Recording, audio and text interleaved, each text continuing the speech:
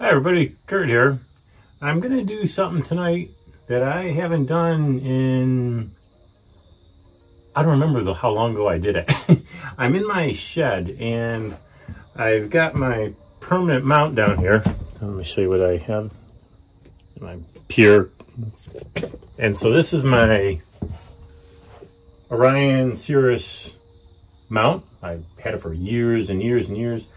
And I've had it installed here for since 2016, and I eyeball polar aligned it. I did the old-fashioned way, basically with a polar scope, but I really haven't done it with a computer yet. So I don't remember the last time I even checked it with the looking through it. So it's been years. So I've got my I've got my Edge with Hyperster on it in here now, and this, surprisingly, is the same weight. Actually, it's a little bit less weight than my AstroTech 115, which I have sitting over here. As I said, the AstroTech's on vacation. So since I'm using the AISAir Pro, I'm going to try the polar alignment routine on this setup to see how good my polar alignment's been for all these years. So stay tuned for, if it's clear this evening, I'm going to try it out. If it's not clear this evening, I'll do it on another clear evening. Hopefully it'll work out, and keep your fingers crossed. We'll see you later.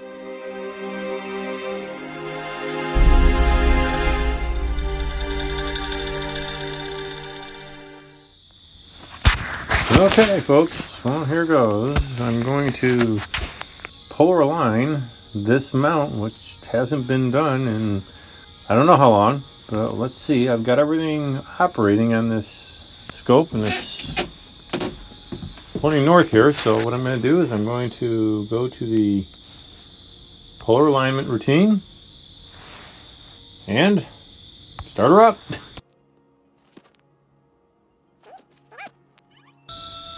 I'm not even sure it's going to work. There's a lot of trees where I'm at my location in the shed here, so I'm having my piddly-astic doubts. Well, let's see how good my alignment's been. Wow, it's actually, well, I mean, it's not great, but it's better than I thought it was going to be. Let's just put it that way. All right, now it's going to take me a while to align it because this mount is not nearly as easy to move as my Atlas Pro. The Atlas Pro is a snap compared to this thing. So, let me see.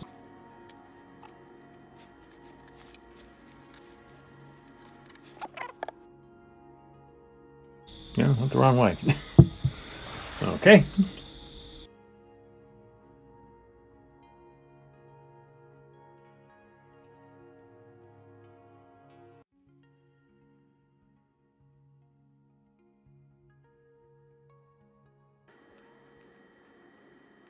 Yeah, the levers on this mount, that's something to be concerned with if you're going to buy the Cirrus mount, or at least this version. This is like 7 years old, so it's not nearly as easy to use as the Atlas Pro. Even though the Atlas Pro is way more heavier and larger, it's actually quite a bit easier to use in this thing in some cases.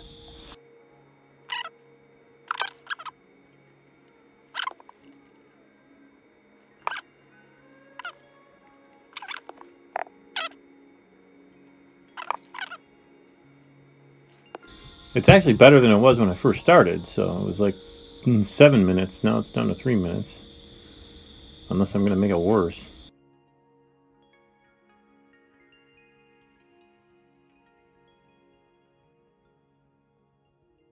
Hey, look at that. Well, that ain't bad. It's much better than it was. Should I try to make it a little bit better? I hate to do it, but I'm going to try to make a little bit better here.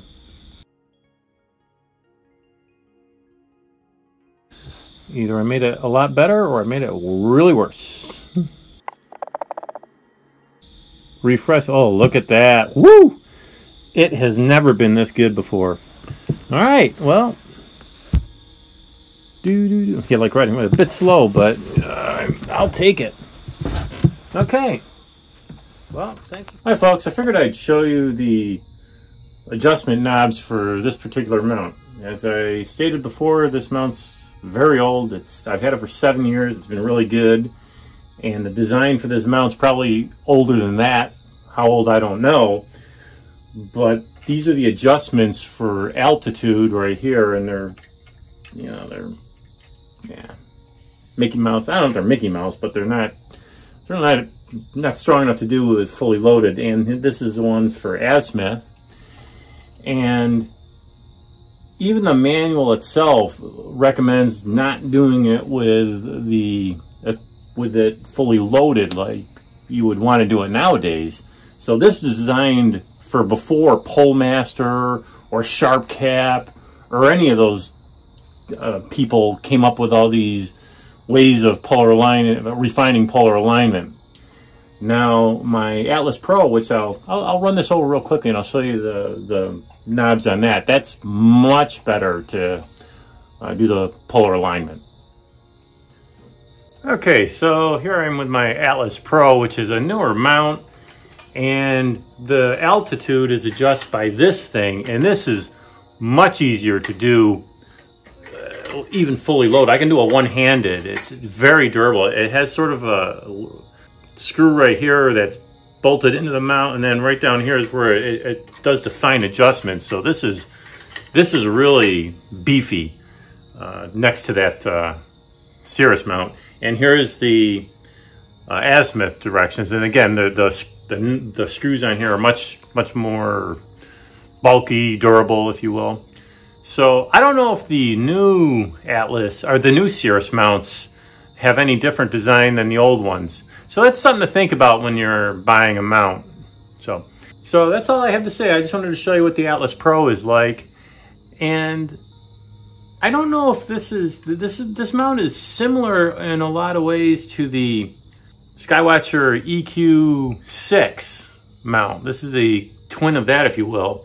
And the Cirrus mount's the twin of the HEQ5. So I don't know if Skywatcher's design is the same as this. I don't think it is, because I know Chuck was doing something with his EQ6 mount, and he had a design on that was similar to the Cirrus mount.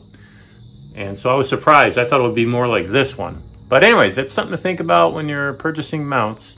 That's all I have for you, folks. We'll see you next time.